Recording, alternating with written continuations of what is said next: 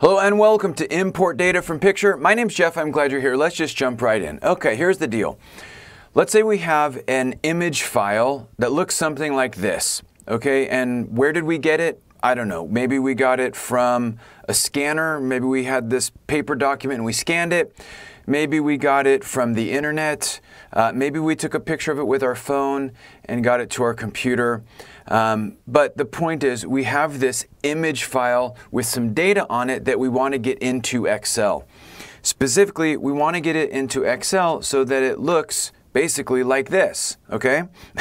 So before the import data from picture feature came out, we would basically need to sort of hand key this stuff into Excel. Now it's just a couple of clicks. So here's basically what we do. We cruise over to the Data tab and we select Picture from File.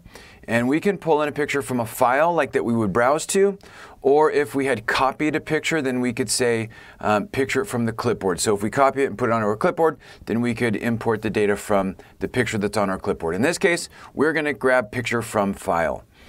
So then we just browse to the file location, and Excel sort of does its thing and analyzes the picture, and then it brings up this preview pane. And we could simply insert the data, and that would be fine. But what is cool is it knows that there are some values and text and characters that it might have difficulty interpreting and importing. So what it does is it will highlight those sort of potential errors and give it to us in red so that we can review it.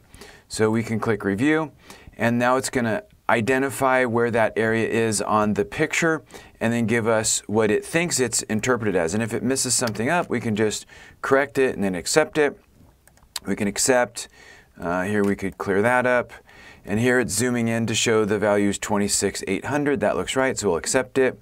That looks like a 3. It got it right. Gross income, that's fine. Okay, so we would just scroll through these looking and just kind of reviewing as we go. And I'm not actually correcting any of these, I'm just kind of clicking through. And then once we're done, we can then insert data. And there we go. And now we've got it. And so we have the basics. And now with these basics in here, we would just do some light editing. So we would, maybe it's not detecting some of the line breaks. So we could cruise in here. And let's grab some of this. Okay, I'm just going to cut it and paste it here. And then maybe this stuff, we would cut and paste. Cut and paste. Okay, so anyways, we get the idea. We would basically do some light editing to clean it up. Here we are going to clean this up. Here I might take out this and this. I might take out some of these. Okay, I might go ahead and select some of this stuff and do some basic formatting here. I might take out this, that looks better. And then I might otherwise add some spaces and new rows and maybe some additional formatting. But the good news is we basically got a lot of this data in here in a relatively quick way. So anyway, that is importing data from Picture. Hope it helped. Have a great day. If you enjoyed this video, please subscribe and be sure to turn on notifications so you won't miss our new Excel videos.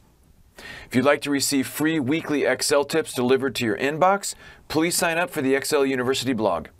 If you'd like to learn more about our structured on-demand Excel training programs, please check out the Excel University website. All skill levels are welcome. This video is a production of Excel University.